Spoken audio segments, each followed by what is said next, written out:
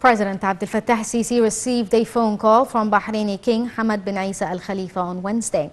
During a telephone conversation, the two leaders exchanged visions regarding a number of regional issues of mutual concern.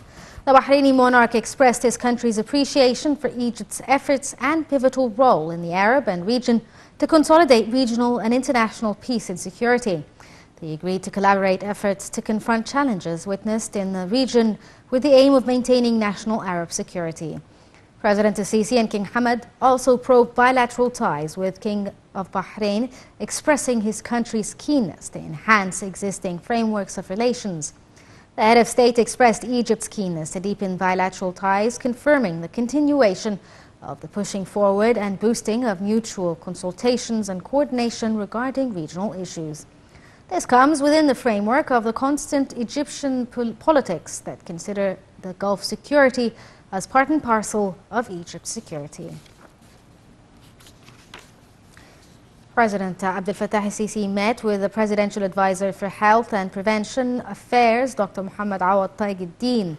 Presidential Advisor Bassam Radi said the meeting followed up on the current situation of the coronavirus pandemic at the state level, where Dr. Tagid-Din presented the current procedures by the government to combat the spread of the virus, including vaccination campaigns, as well as preparing all medical convoys to receive coronavirus cases and deal with those cases. The meeting also tackled the health axis of the national project for Egyptian families developed in addition to the executive status of the new national program and project and collected plasma derivatives, plus the state's efforts to diminish road accidents.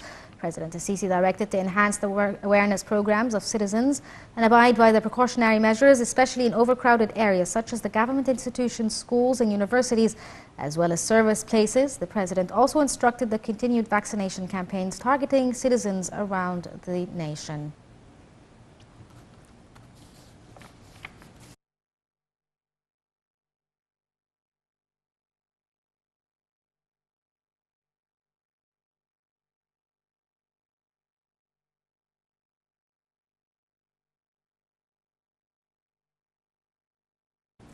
During the Cabinet's weekly meeting, Prime Minister Mustahmed Bouli praised the great success achieved by the 4th edition of the World Youth Forum.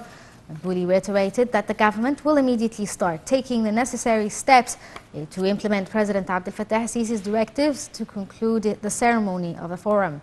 Meanwhile, the Premier said that the measures will be taken to boost coordination among the concerned state bodies to create an effective dialogue platform between the youth and local and international civil institutions. Bouli also hailed the organization of the WIF in a way that it reflected the Egyptian youth capabilities in holding such an event. The meeting also tackled the scheme of the new general budget of the fiscal year 2022-2023.